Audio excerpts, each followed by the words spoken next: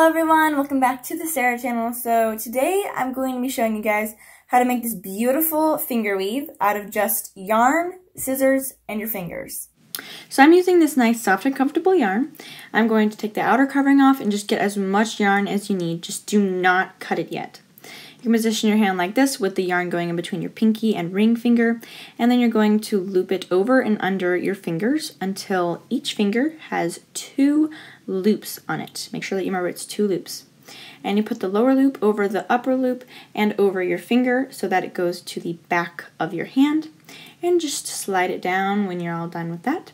And continue to weave in between your fingers and go over and under until you reach your desired length.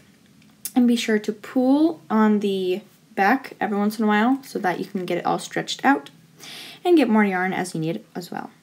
And just keep doing this, as I said, until you get the desired length that you want. When you're all done, just give it a little tug, and then you're going to clip it, but leaving a little bit of string left.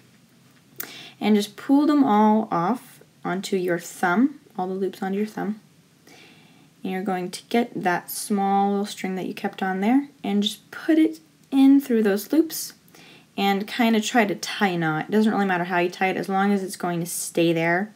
I just like to put it through the loops and then tie a square knot and then an extra square knot for extra security. So tie it super tight, and then here comes my extra knot. There we go. Okay, so then you're going to go to the other side and also just do that little square knot to secure it from getting loose or anything. And then you've got your finger weave. And if you want to save it for later because you're doing a big long project or you need to go somewhere real quick and you want to come back to it later, just remove the loops off your fingers like you did when you were finished, but just don't tie it yet. Put it onto your marker or stick or any kind of long skinny object so that you can have it for later. And when you're ready to start again, just take it off and put it on the fingers that they were on before. And make sure that it is on the fingers that they were on before. Okay, and then you just keep weaving. And when you're all done, make sure that you stretch it out so that it has that really nice, pretty braid look.